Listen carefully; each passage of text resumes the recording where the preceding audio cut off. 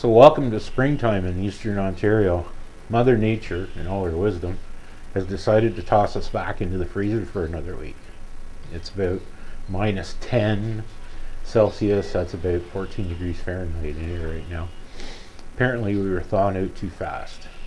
But I gotta forge ahead, try and get some stuff done, and we're continuing work in our V-Berth.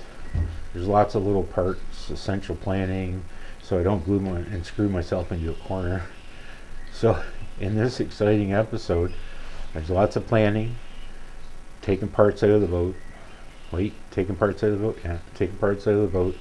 More battens, more sanding, more gluing, more screwing, more cutting, and did I mention? Even more sanding. So you're going to want to see all of this.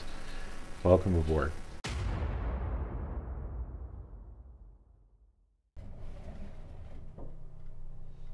Welcome back, folks. It's another week in the old boat shed, and this time I'm working in the V-Berth, and here I'm laying out what will be hatches in the panels that are underneath the bunks.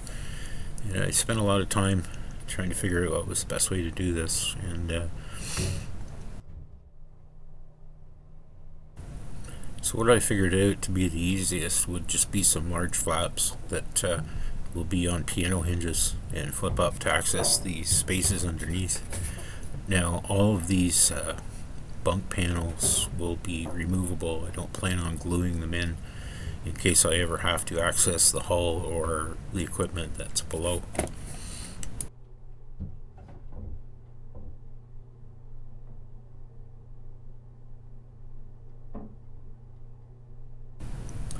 I'm only going to show you what was done on the port side. It was exactly the same on the starboard side with a few little minor differences, but it's neither here nor there.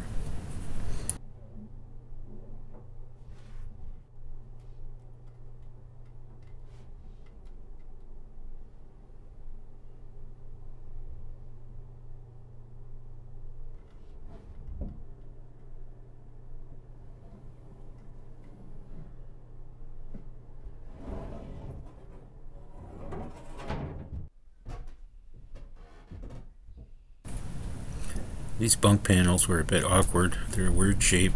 They don't come out straight. I sort of had to wiggle them and jiggle them and get them moving out the door. And they're fairly heavy. This is the old Marenti plywood. It's about twice as heavy as the Okume.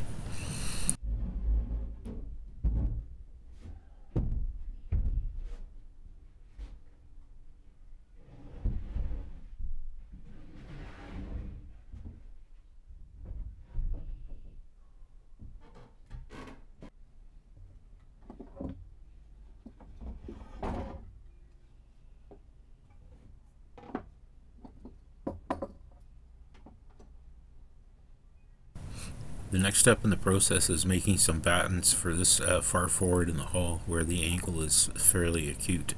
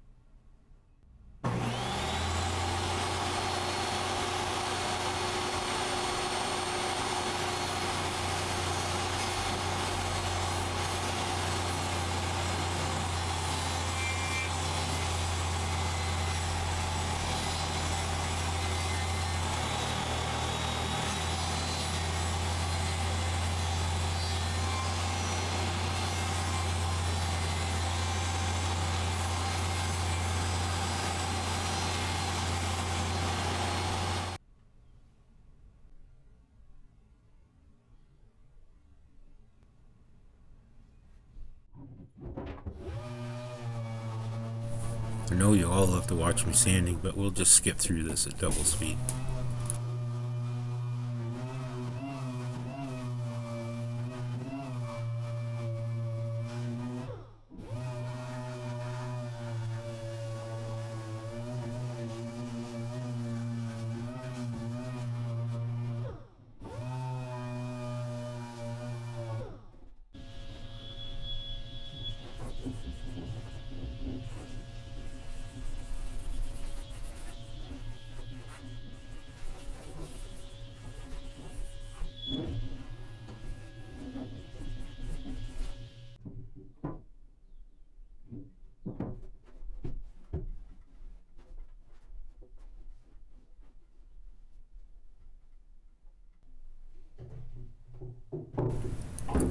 Here I am gluing in the batten you just saw me make on the table saw, using my DeWalt caulking gun, and this thing's really actually a bit of a beast. It's a two-handed tool for sure. Luckily I've got a place to support the batten so I can lay out the glue.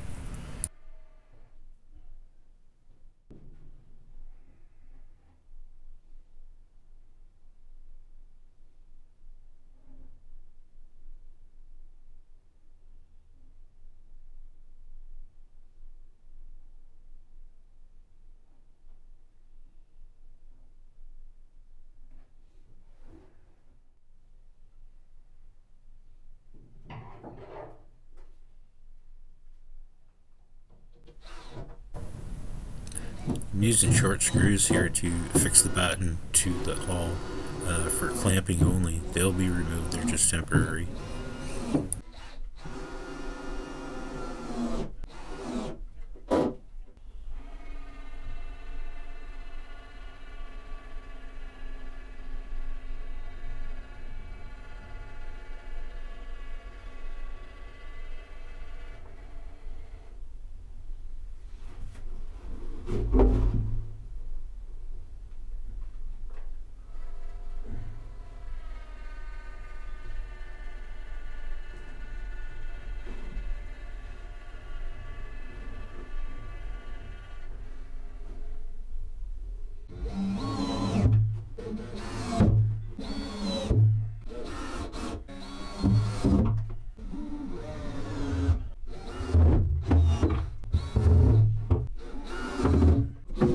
This is the following day, and the temporary screws are coming out.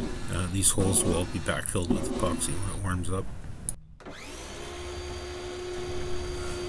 And here we go, cutting our first panel, the old plunge cuts. This time I'm using the saw guide, which helps keep the line straight. You just can't do it by hand.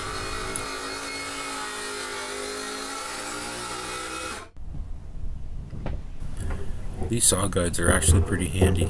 These ones are cheap. I think I got them off Amazon for like 40 or 50 bucks. There's actually two 4-foot sections that you can join in the middle to be able to cut an 8-foot length of anything.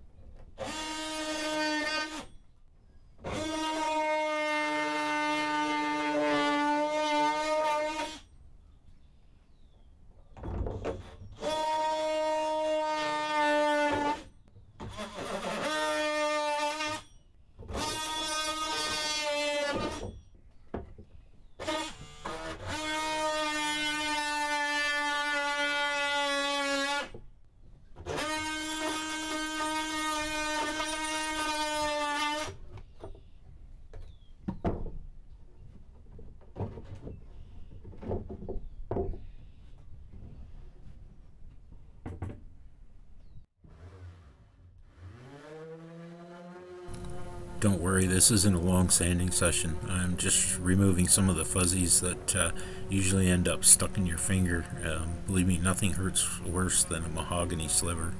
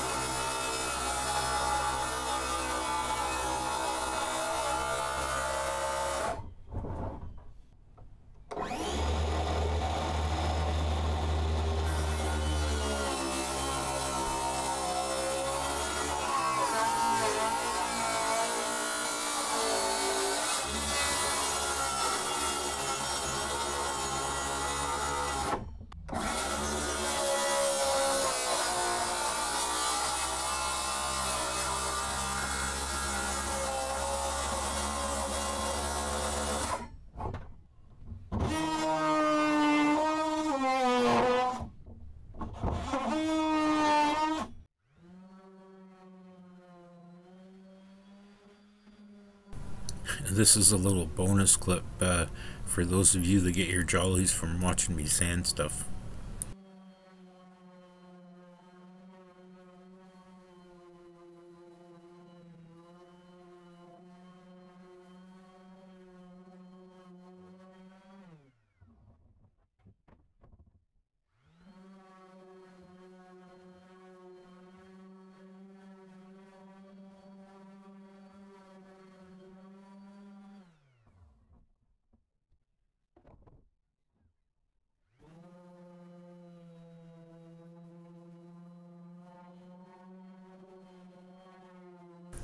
Well, that's it for this week, folks. I hope you enjoyed it. If you have, please consider giving us a thumbs up. And if you're not a subscriber, please hit the subscribe button. We do truly appreciate it. And yeah, that's about all I have this week. Next week, if the weather warms up, there's going to be a lot more going on. So you're going to want to stay tuned and click the little bell, and you'll get notified when we publish our next video. Thanks again. Cheers.